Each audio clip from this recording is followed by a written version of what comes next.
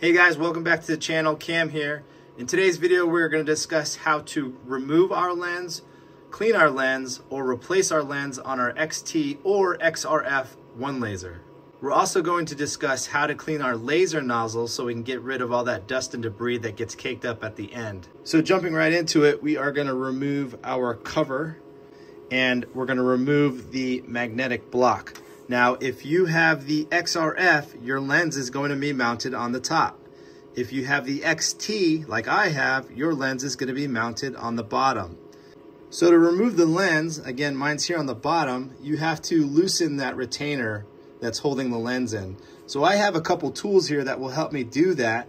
Now, I have a thin steel ruler, right, that will fit right in those notches, or I have a pair of snap ring pliers. Now, it's easier for me to control the ruler so I don't accidentally scratch the lens, but you're going to want to be careful and then get it to fit directly in those slots. And then you're just going to want to break that tightness. So add a little pressure and then it's loose. From there, you can simply just spin the retainer out.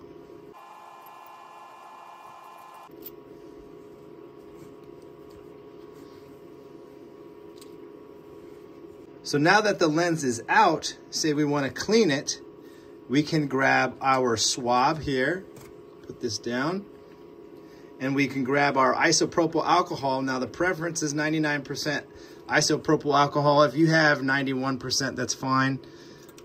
But we're just going to dip it in there.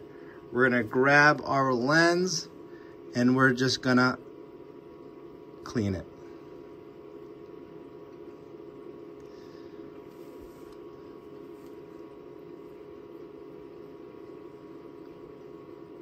So again, I have the XT OneLaser. So my stock lens has a 2-inch focal length and the diameter of this lens is 20 millimeters.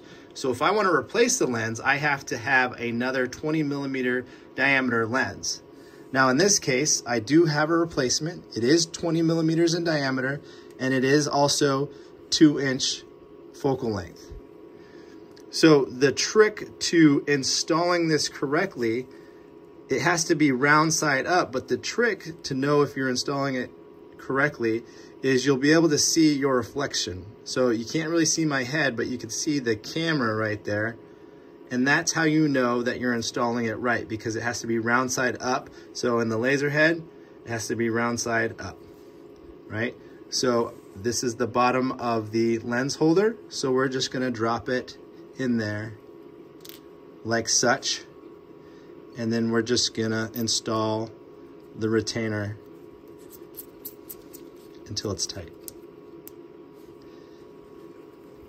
Take our ruler,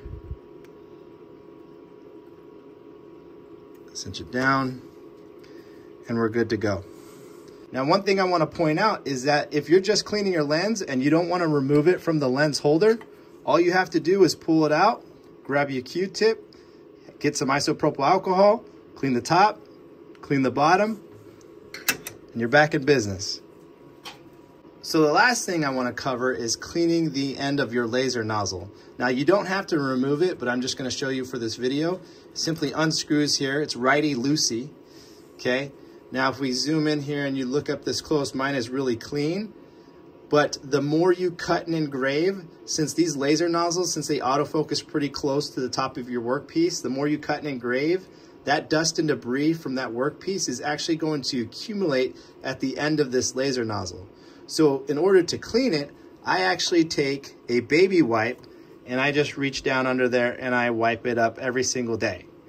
Okay, if you don't do that, you can risk accumulation and it actually can impede on how your laser fires through that opening, because it could start blocking off that opening, or even in some cases it can block the red light that comes right through there. So as part of your daily process, just making sure you're getting under there and you're wiping off your laser nozzle and you're actually cleaning your lens too. So clean optics, clean nozzle will help your laser run efficiently every single day.